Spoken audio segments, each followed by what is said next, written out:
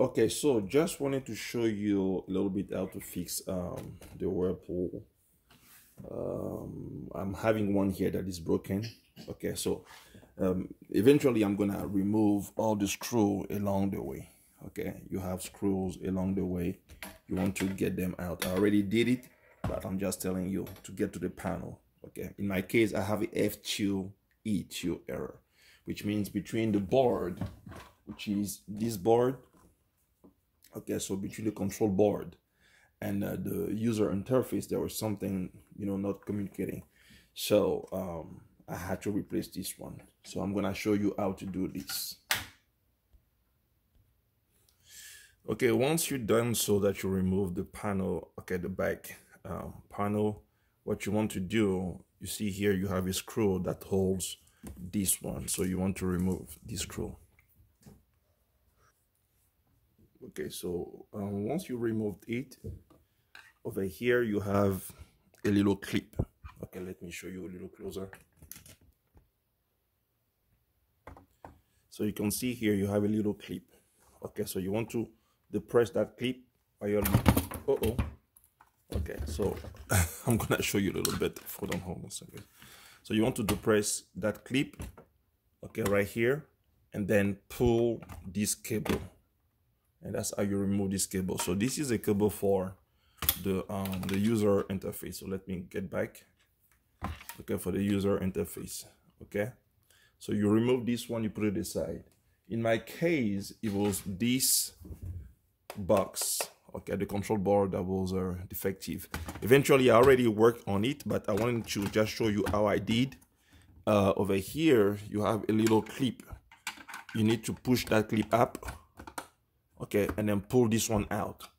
Okay, push clip up, push this one out, and you will see on the side here you have another clip that is also holding here. So you want to push this one down, and then normally sometimes it lock this way, so up, down, and then you push it some down and you can remove. There are groove, let me show you on the back here. There are groove over here that enters and that clips inside over here. Okay, so that's the one that you want to push back in order to remove it. So once we have done so, to get the part numbers, you want to read over here. Okay, let me zoom a little bit. Hopefully you can see. So you want to read over here for the part number. Okay, you want to read over here. Once you have this one, you type in eBay or whatever, you'll be able to get it. Now, to remove the cables, pay attention. Not all holes are having a cables inside. In this one, you have a total of 8 holes. Let me hold on a second. Let me make this one better for you. There you go. So you have a total of 8 holes. Now all those 8 holes are not all filled. So you have one here at the end and one over here. If you pay attention, they're not inside. So to remove this cable, pay attention. You have here a clip. Okay, so let me do it from the back here. You see, you have a clip. Can you see the clip?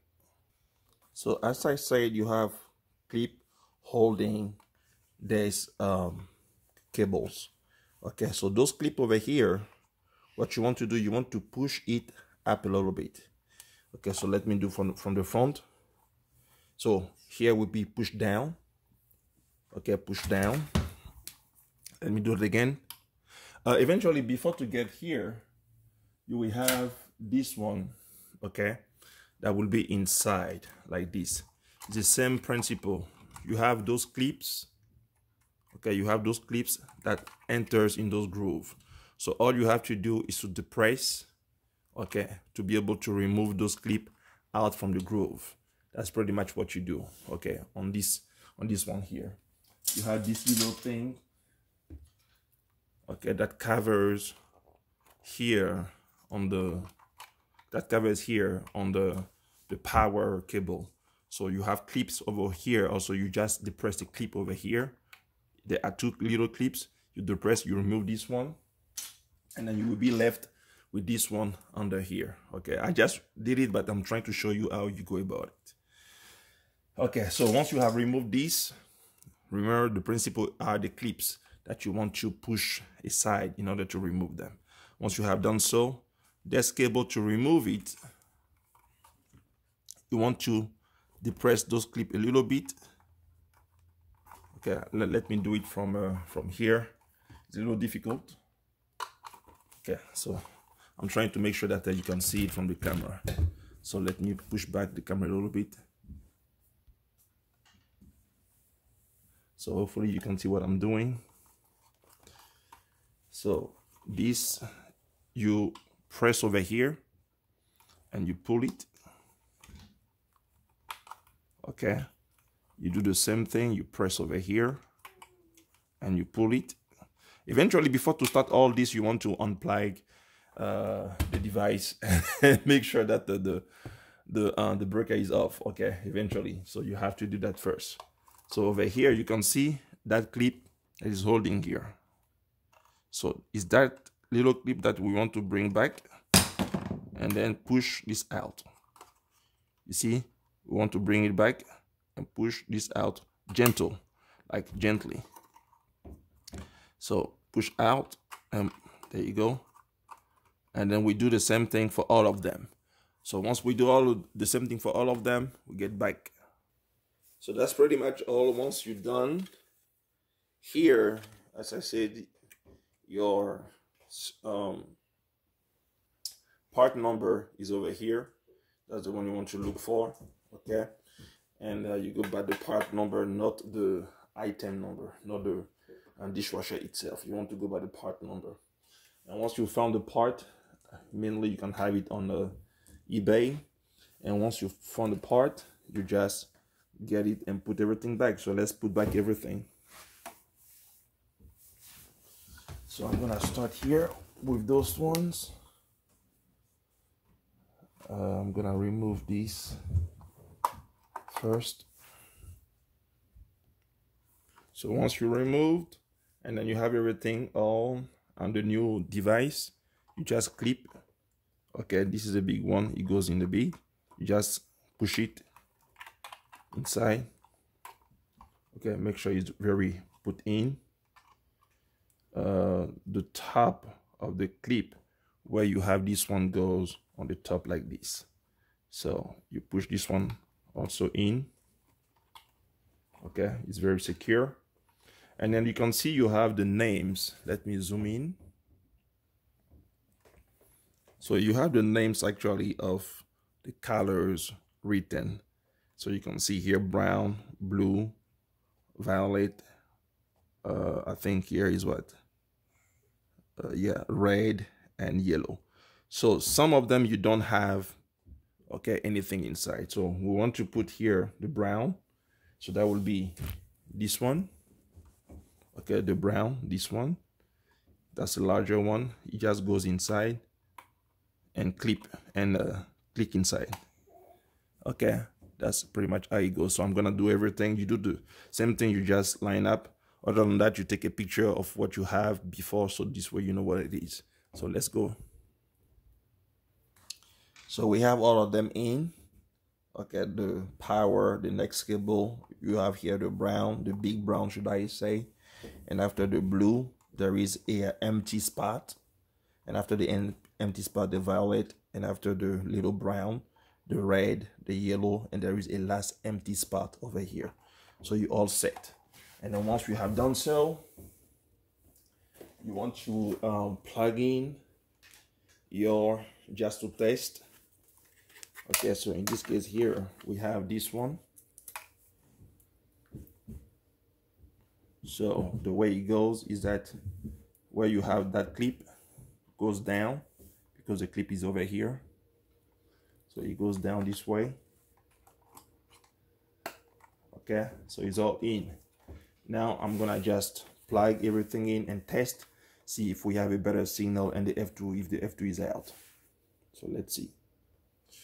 Okay, so I plugged everything. You want to pay attention not to touch anything.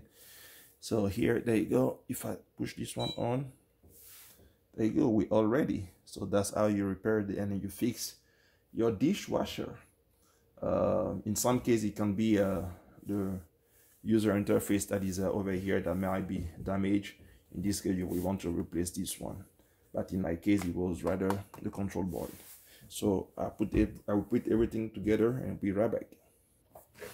So to put back this one, okay, you see you have 1 and 2, okay, groove over here. All you do, you place it back this way, okay, and then you make sure that your cable are out of the way. Okay, you make sure that your cable are out of the way, and then you just here, cable out of the way, and then you just click, and then he clicks back inside. Okay, as I was saying, that's at the clip here that you just push together to remove. Same thing over here. After you have done so, you take that cover for the power, you do the same thing. Okay, you put it this way, and there you go. Now it's all in. That's pretty much what you do in this side. So you put back your thing inside here, and then you lock that in, and eventually you put your one, and you have 2 screws. So you have one on the top here, and you have another one, I think, hold on. So next thing you want to do, you want to just sit back this, okay, back where it belongs.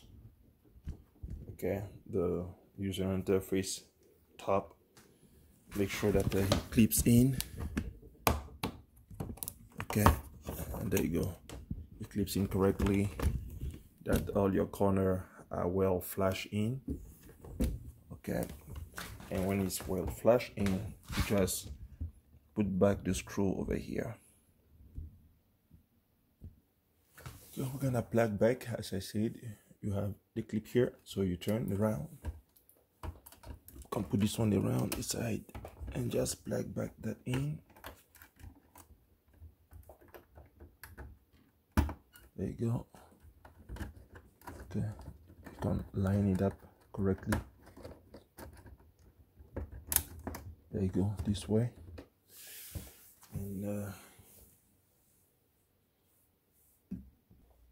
so next thing, you're gonna round the screw, the longer screw, okay, will be on the top.